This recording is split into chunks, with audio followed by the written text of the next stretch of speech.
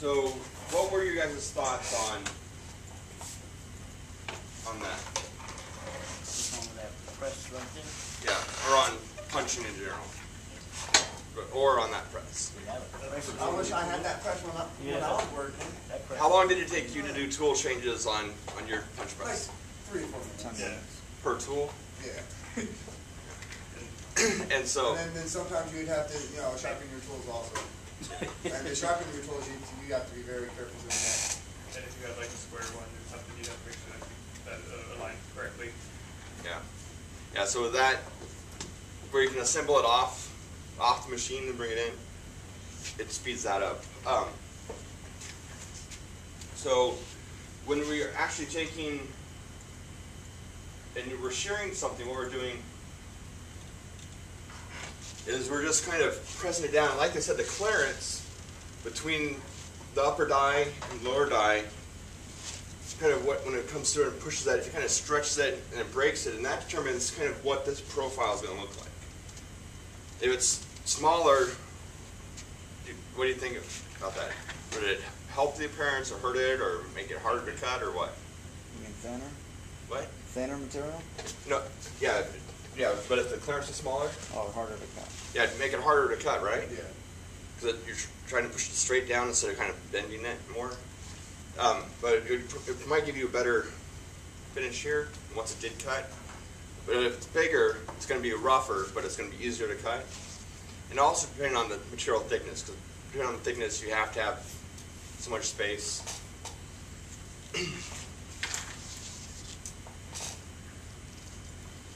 So the book shows it here also.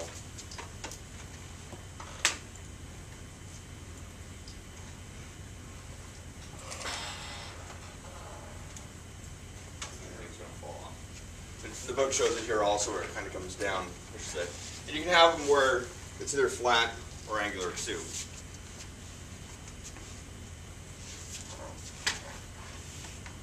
So here it also shows what happens if you have too much or too little clearance, because too little clearance can really break it off. And too much will just kind of bend it over, fold it over. So what else can you do besides just punching holes? So that one actually had a bending tool on it. Can you do other bending with it on just a regular one? Using a regular punch press, can you do bending? Not in the same degree. On a regular punch. It kind of You depends can on. buy an attachment for You can do like a surface thing, So like an indent. It's not very pretty. So you like an indent or a bubble and stuff like that. So we'll do things like embosses, where you just raise it, or slitting, or lancing. So lancing, you cut through it, and then you can come back with another tool and bend it up. Slitting slits it, and then also can bend it up in here. So why might you want to do something like that? a louver, Yeah. a hook. So if a hook, so Vince, we do louvers, and then they can do that also. You put a louver in there where it cuts one end and then kind of just bends the other side of it.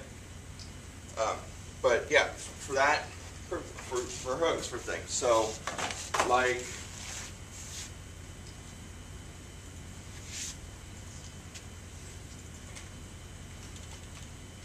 slides like this, where they have a little hook on the back of the slide to hook into a lance or into a thing like that. So on your side piece, you can see right here they have them also for your drawer that's going to fit into it. So here on yours you can either do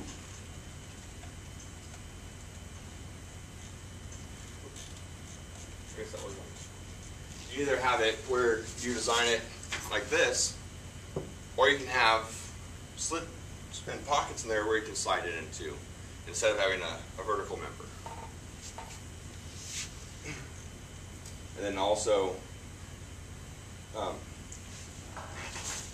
right here is what you do on the side of your drawer to fit into the slit that was on the slide. So it would slide in here and then go up there to hold it in.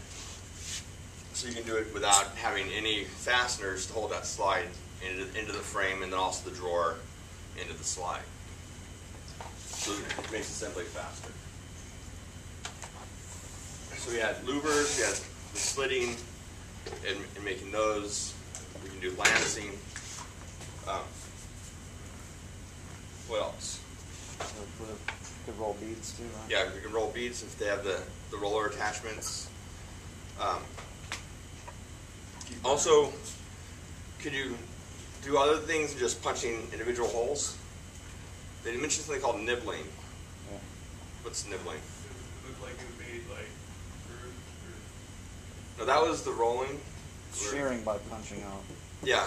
Overlapping Nibbling is holes. where you have one tool and you hit it back to back. or it did that when it made like You mean when we made that circle one? had Did it? little Yeah, I mean, rivets like- in it? No, it did have No, shears. because it used a rolling thing for that, I think. oh. But nibbling is where you have, of course, my thing's not wanting to work today. So you want to cut a long channel, so you have your tool that's like this, and then you take it and you hit it again here and there. You just have your hits offset or overlapping, so that you keep going, and then you get one long straight cut using a small tool. And so usually that's how they cut out the outside of the shape is, or if you got a big cutout or something, you'll nibble it, so you just take like a 1/4 inch by 1 die and just bam, bam, bam, bam, start hitting it and cutting it down. What? Yeah, that sounds great. So, yeah, so depending on what you're doing. So, any questions on punching? So a lot of sheet metal is punched. Next week we'll talk about laser and water jet cutting. But if it's not laser or water jet cut, it's punched. So, an exercise we're going to do today,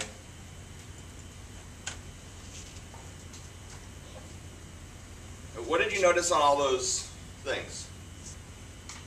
How many parts do they cut at once? Whole sheet. Whatever it takes to fill a sheet up, right? So what's that called? It's called nesting. So here we've got this file that I'll put on the H drive for you guys, where I have 3 parts, and we have a 4x8 sheet up above. And so I want you to put at least 10 of these, at least 30 of those, and at least 25 of those on the sheet. If you have additional space, fill it up with whatever you can. You want to have as little space on that sheet left over as possible. How you want us to insert it? Any certain You mean clearance you want it to be those two part will of? sit? Let's do a 1/4 inch between parts, so that we can do our nibbling around the outside with a 1/4 inch by 1 inch, and have it cut that side and that side at once. So 1/4 inch between parts minimum.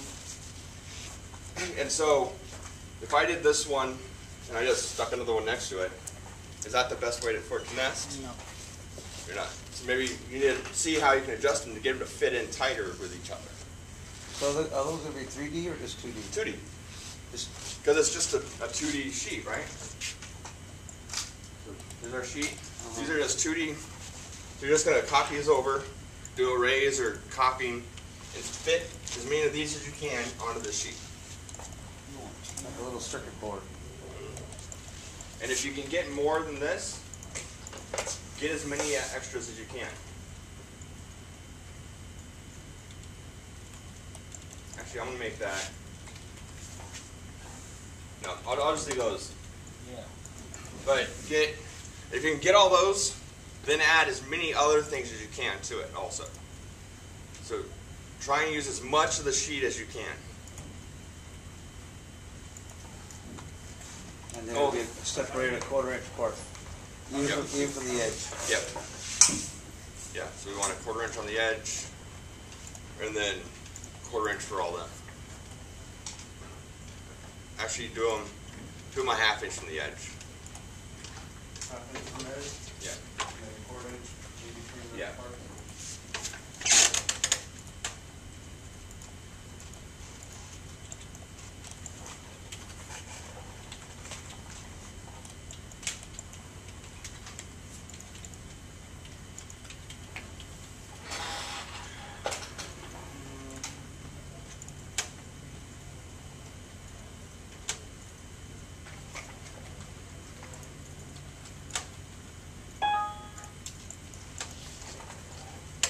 Okay. So put those in, and let's have it at a contest. So